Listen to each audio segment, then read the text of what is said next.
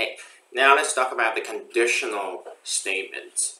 Conditional statement is also called if-then statement. It is to decide to see whether a condition is satisfied, and if it's satisfied, then what we do.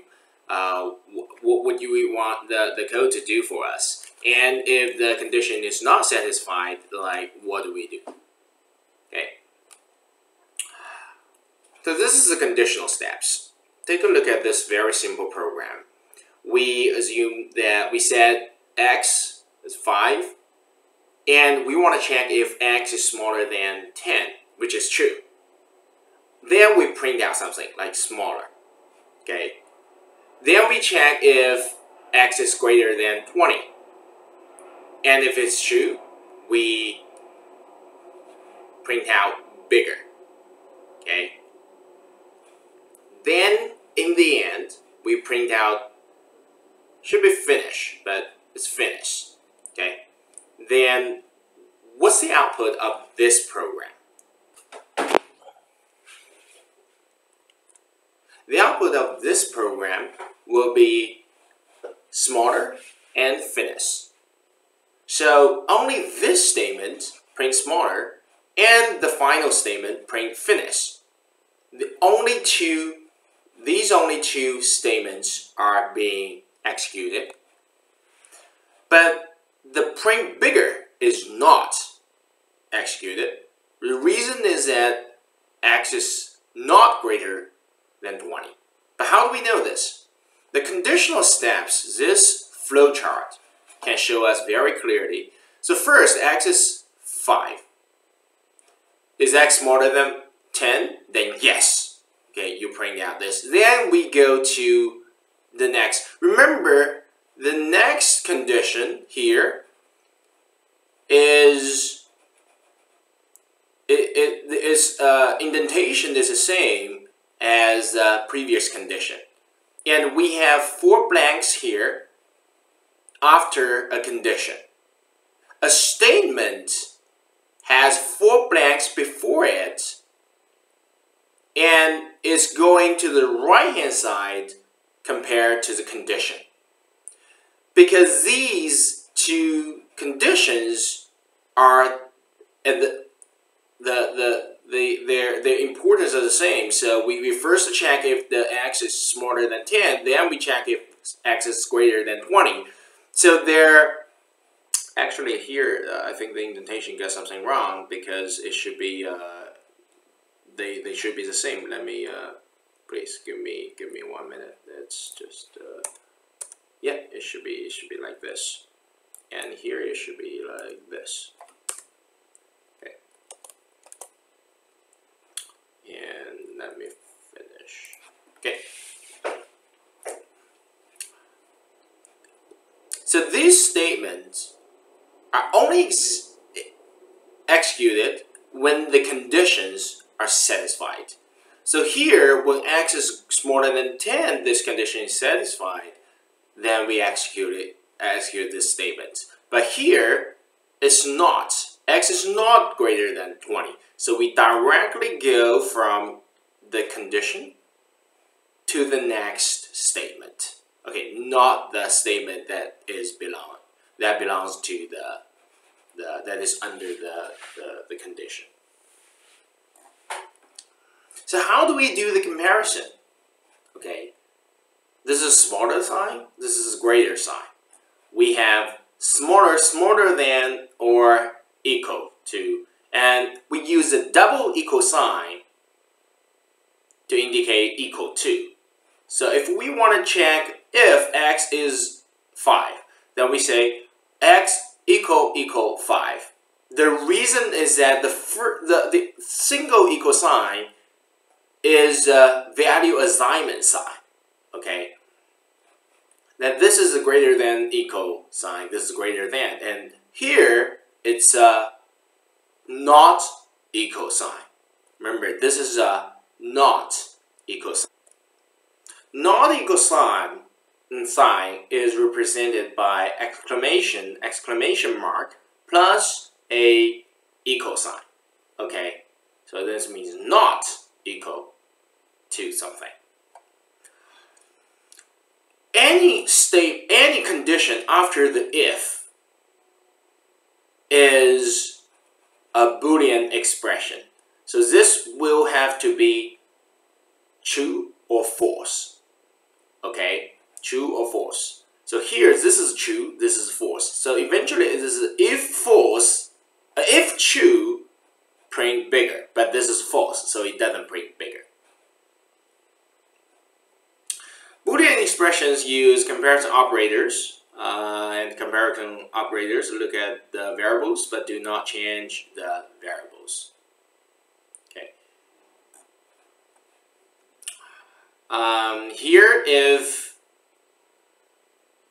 x is equal to 5, x is assigned value 5, and what will these the statements eventually print out? If x is equal to 5, yes, so it will print out equals 5. If x is greater than 4, yes, this is true, so greater than 4 will be printed out. X is greater than or equal to 5, yes, this condition is true. So this statement greater than or equal to 5 will be printed out. If x is smaller than 6, yes, 5 is smaller than 6, print out. So you see, like sometimes if this is very short, you can write the print with the same line of in the same line of if condition, but I suggest you not to do so because that will make the statement conditional statement look less clear. If x is smaller than or equal to 5, which is true, then we print out this. And x5 as 5 is not equal to 6, so not equal 6 will be printed out. Therefore, all of the statements under the conditions will be printed out.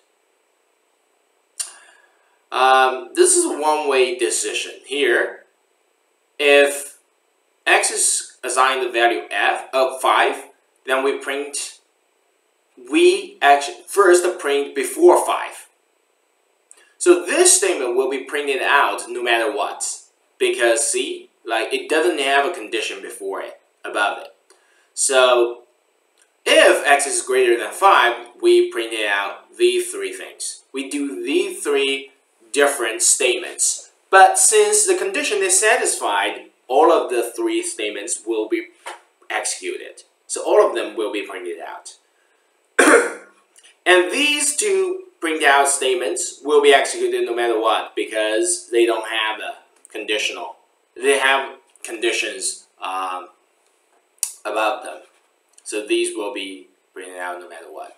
If x is equal to 6, then print out this. But x is 5 is not 6, so neither of them will be printed out. Okay. Afterwards 6, this statement, no matter what, is going to be printed out. So eventually we print out everything but these 3 statements. We need to increase indent after if statement. Sorry, I just yeah. We need to increase indent after if statements or for statements. Okay, after the column. Maintain indent to indicate that the scope of the block, for example here, if we have several statements to be executed, if the condition is satisfied, they have to have the same indent. Reduce the indent if we go back to the level of the if statement or for statement. And blank lines can be ignored. Comments on a line by themselves are ignored. Okay. So here, x is equal to 5. Is assigned the value 5. And it should be smaller than p. I'm so sorry for the slides. If x is greater than 2, then the 2 statements will be printed, which is true, because 5 is greater than 2. And this one will be printed out no matter what. Okay. And this is the for loop, which we will talk about in the future. Okay. And anything after this sign is a comment, which will not be executed. So here,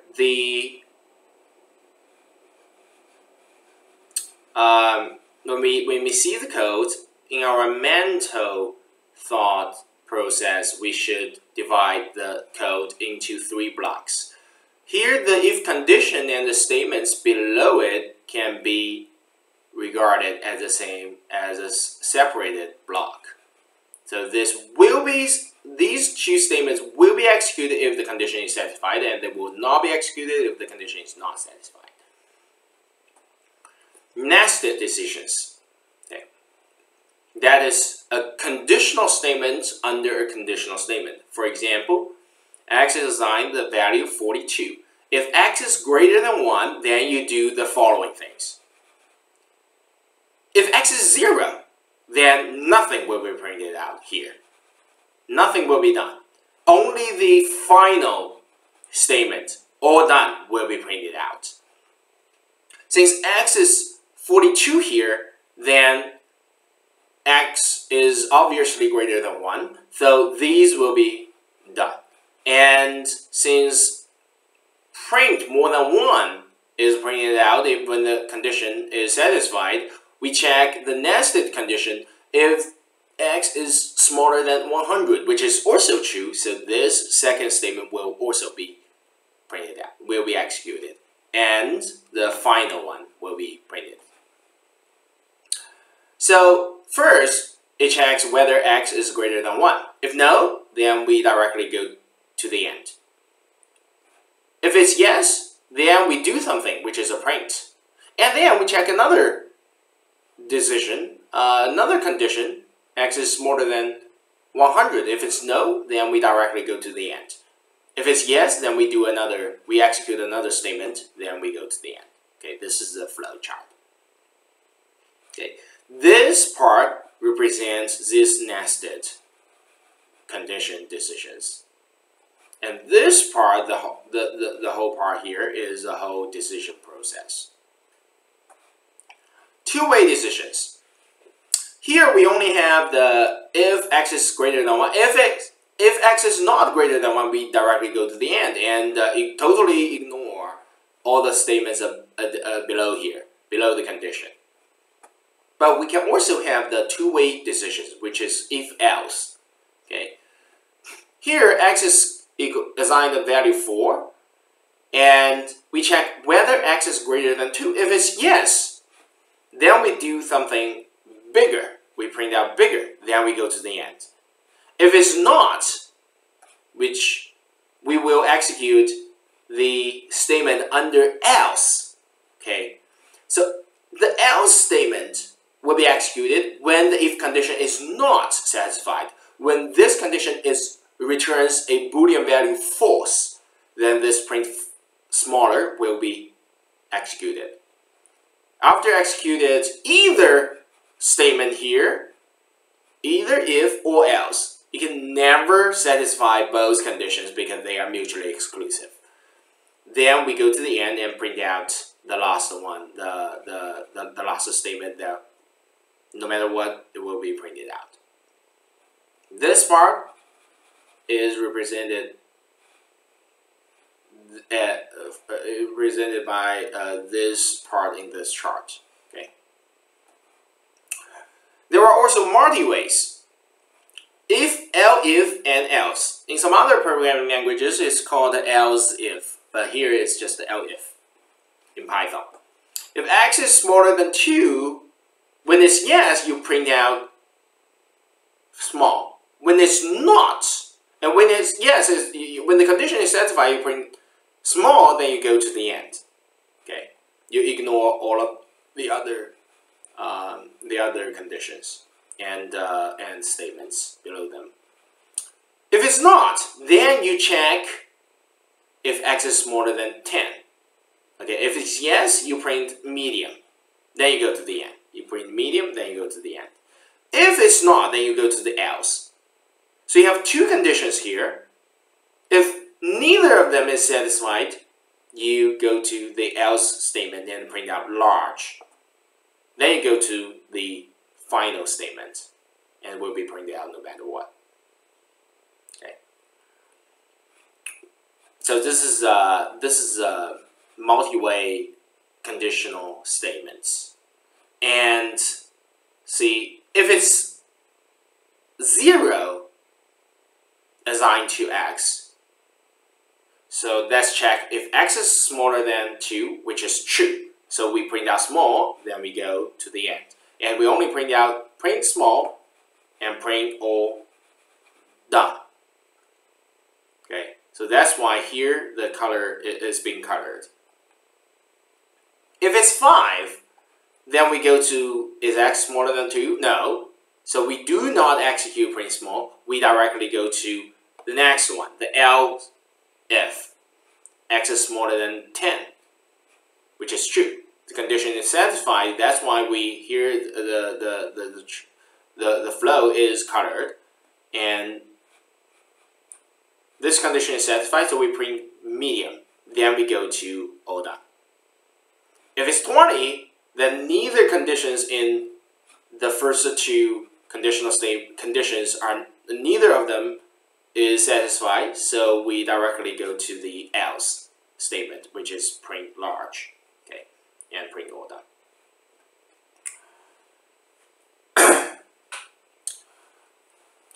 We can also do no else. So no else is like else plus. Okay, so you just totally ignore the other. You do not do anything, do nothing. If the two statements are not satisfied. For example, x is equal to 5, then x is smaller than 2. No, not true. If x is smaller than 10, which is true. So you print out medium, and then print it all done. Okay. You can also do make a lot of multiple if to categorize the conditions into different subcategories and check one by one. Multi-way puzzles, which will never print. Okay. If x is smaller than 2, you print below 2. If x is greater than or equal to 2, you print 2 or more. And else, print something else. This part will never be printed. This statement will never be executed because for any number, well, we shouldn't say this. For any real number, complex number or other things, if x is a real number, then the real number must be smaller than 2 or greater than or equal to 2. So either of them will be executed. So the whole flowchart will never go to the else statement. Here, if x is smaller than 2, and the second condition is smaller than 20, and the second condition is smaller than 10, which one will not be printed? This one. Why is that? Because the x smaller than 20 is the scope is greater than the condition x smaller than 10.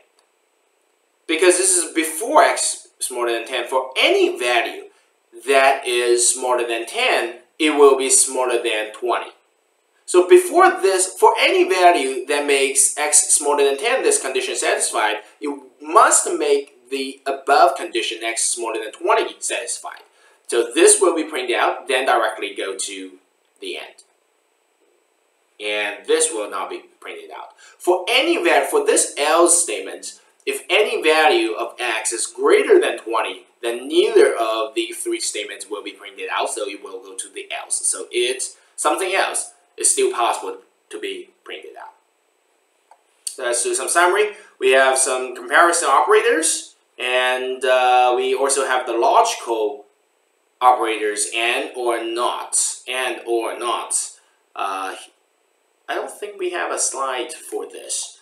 Let me show you.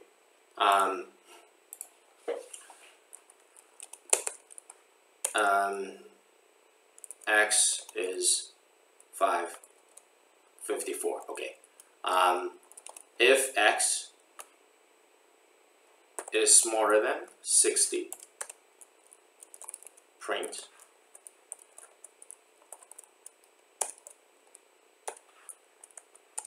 which is true, right? And if it's greater than smaller, then you do nothing. So nothing will be printed. If I want to say, if I want to see whether X is between 10 and 60, what do I do? So between 10 and 60, it should make X greater than 10. And also, X smaller than 60, right? But how do we connect them? You can do this.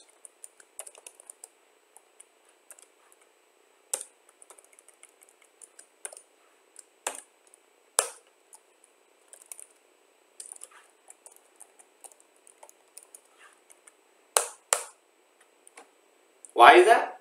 Because, hey, this is essentially a Boolean value, okay? This conditional expression is a Boolean value. So, and will just return true and true, which will give you true. If true and false, will give you false. So, let's take X is 70. And X greater than 10 is true, but X is smaller than 60 is false. So if you try to execute this condition, you will print out nothing. You want to see if X is greater than 100 or a negative. What do you do? You do if X is greater than 100 or X is negative. You just print yes, just something, okay? You don't print anything because here X is 70. Is not greater than 100 and it's not negative. What if X is 101? It's going to be yes. What if X is minus 50?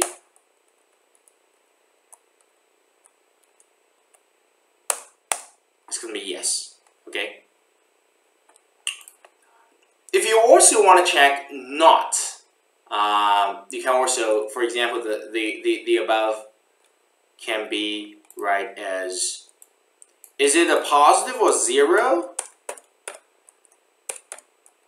And you do not positive or 0. Yes, these two are equivalent because X is greater than or equal to 0 is false because here X is assigned the value minus 50, okay? And not false is true. Here, X greater than 100 is false, but false or true is true. False or true is true. That's why yes, the print yes statement is executed. Okay. We also learned one-way, two-way nested, which is a conditional statement in a conditional statement, and multi-way decisions using elif. We can use multiple elifs. Okay. This is the end of conditional statement or if-then statement. Next video we will talk about the for loop.